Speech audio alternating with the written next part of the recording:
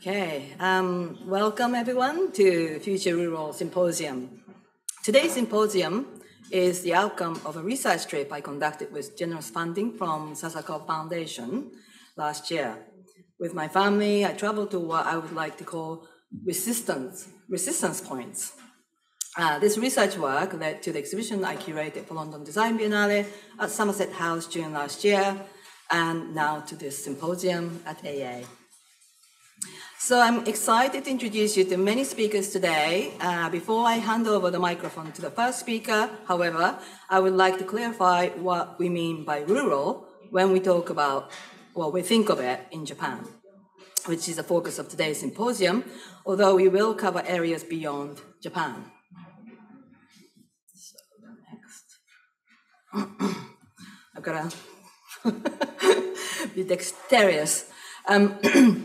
So when we talk about rural here in the West, we usually imagine a place with abundant nature and hardly any sign of human habitation. Rural means lack of infrastructure, right? When we say inaka or rural in Japan, that is not necessarily the case. If we examine the Japanese word, Japanese characters there, the first character you see means field, and the bottom one means huts. So literally, inaka means huts in the field. Rural in Japan means a kind of in-between place between densely populated area on flat plains and the wilderness of inaccessible high mountains. Inaka is not, therefore, nothingness. It is where people have lived and dwelt for centuries, making use of whatever nature offered.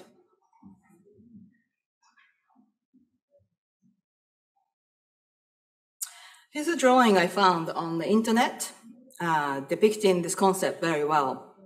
During today's symposium, you will hear many times the Japanese word satoyama. This is an interesting word that has no equivalent in English. In fact, I have asked our simultaneous translators, Kozue Etsuzen and Kenji Nagoshi, not to translate the word, but use the Japanese word as is. At the bottom of this picture, you will see heiya, or the flatland. It's where most people live in Japan. Mega cities like Tokyo, Osaka, Nagoya have all evolved in heiya, or the flatlands. Okuyama is what we might say in English, the hinterland. It's where animals and various gods, Shinto gods, mostly, dwell in. It's where hermits might live in caves. People, however, don't live in Okuyama. Some mountains are even forbidden to women folks because they are deemed sacred, the mountains, Okuyama, and women are considered impure, at least in the olden days, hopefully not anymore. Oops, wait. So, there is Satoyama, the place in between these two realms. You will see that this is where a lot of speakers today dwell in. So please remember this drawing and the word Satoyama.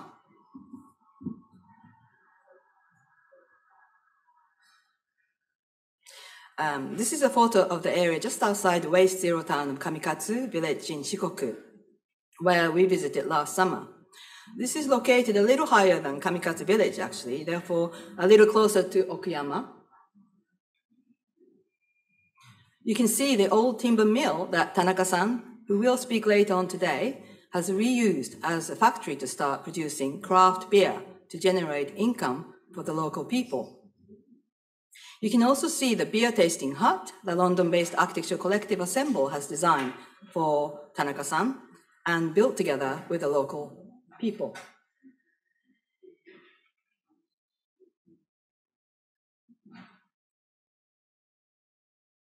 This is a photo of Tsukamoto-san of Tokyo-based architecture practice Atelier Bawa, walking up to Tanada office, which he designed with his students from Tokyo Institute of Technology with support from Muji.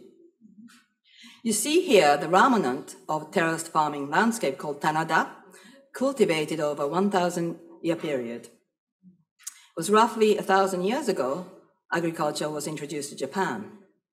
Hayashi-san, who set up the NGO Small Earth in rural Chiba, recognized that such landscape was fast disappearing from our rural areas in Japan due to depopulation and aging society.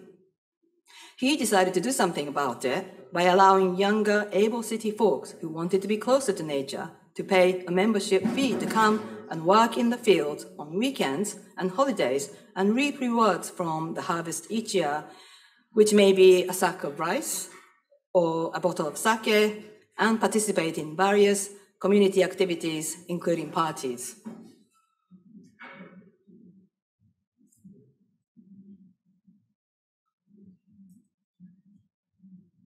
The area is in fact only about an hour and a half away from central Tokyo on a motorway that links the two areas directly below the Sea of Tokyo Bay.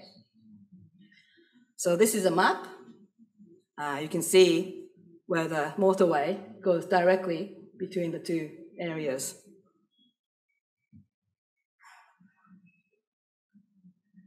The motorway is famous because it pops out of the sea halfway through what looks like a cruise ship. Here is a motorway stop with hundreds of restaurants and thousands of toilets. The stop is called Umi Hotaru, or the Sea Firefly.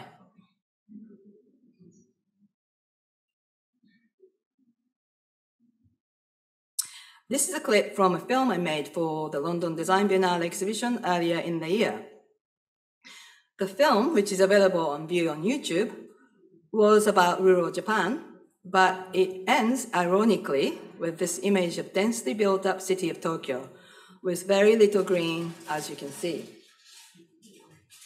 I recently went to a talk event organized by Tank magazine, in which Harvard University professor Mohsen Mostafavi was speaking about his new book on Tokyo.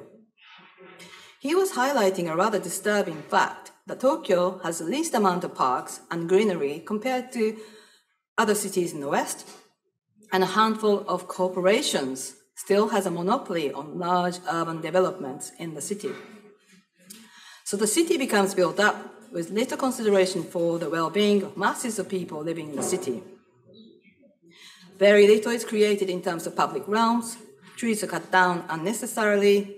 Access to canals and rivers is not very well thought out. Tall residential towers are hardly affordable for most people. Due to such factors, Japanese people who live in cities have a very strange relationship with nature, Mawson said. City people in Japan are cut off from nature in a way that city people in the West are not.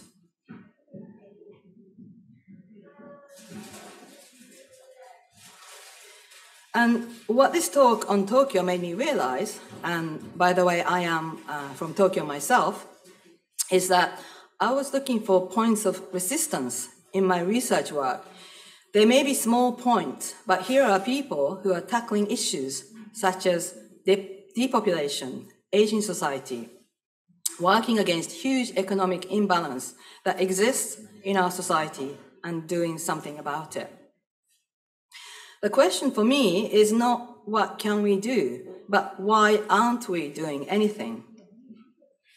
Perhaps we feel overwhelmed, but we are, each one of us can be the force of change, be the point of resistance.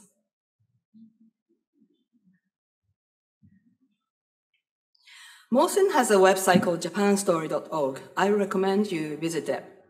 I found a very good interview with a Japanese architect, Toyo Ito. Mr. Ito talks about the relationship between cities and regional areas of Japan. He says, and he hopes that cities and regional areas might become one day more mutually inclusive. It is exactly what many of us speakers here today will touch on.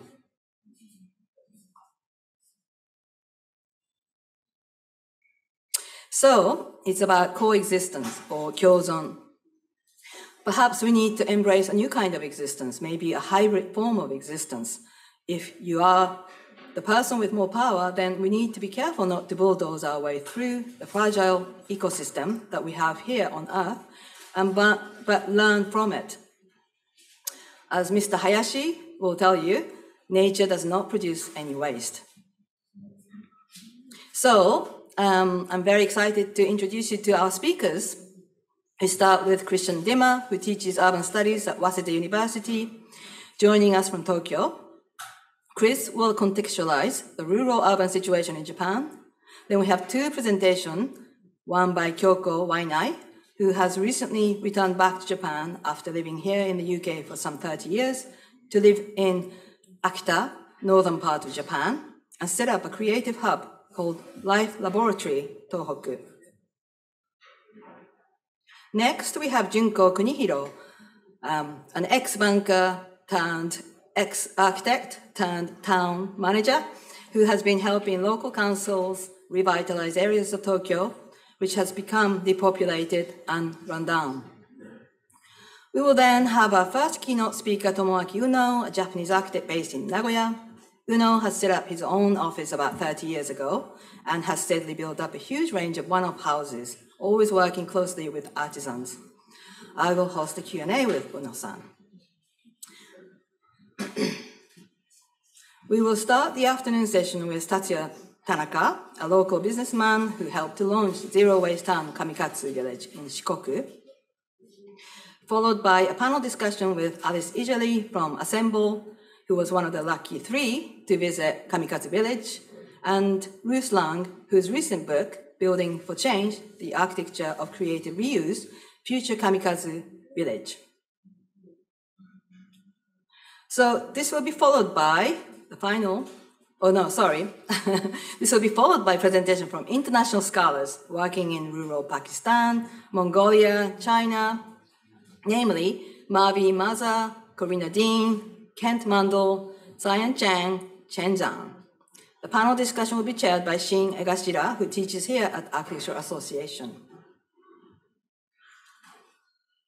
Symposium will conclude with a final keynote from Yoshiki Hayashi, the founder of NGO Small Earth, followed by a Q&A session with a local London-based Japanese architect Takeshi Hayatsu. We will celebrate the end of symposium with drinks, so please join us. Briefly, I would like to say thank you to Toto Europe for sponsoring our symposium. Thank you to AA for giving me the opportunity to organize this event, and the events team at AA, Manije Vanjis and Harriet Jennings, for supporting me throughout. Thank you also to a friend and a project manager extraordinaire, Hiromi Kikuchi, who has been on my side, a quieter force, helping me get organized and speaking to various participants in Japan on my behalf. She is currently preparing for a PhD to research into co-design in urban planning and urban transition. Finally, I can't see them here, but I would like to draw your attention to the beautiful set of paintings on the wall by David Phillips. The paintings depict the rural landscape of Satoyama from Kyushu, where David was an artist in residence. So thank you very much. Enjoy your day.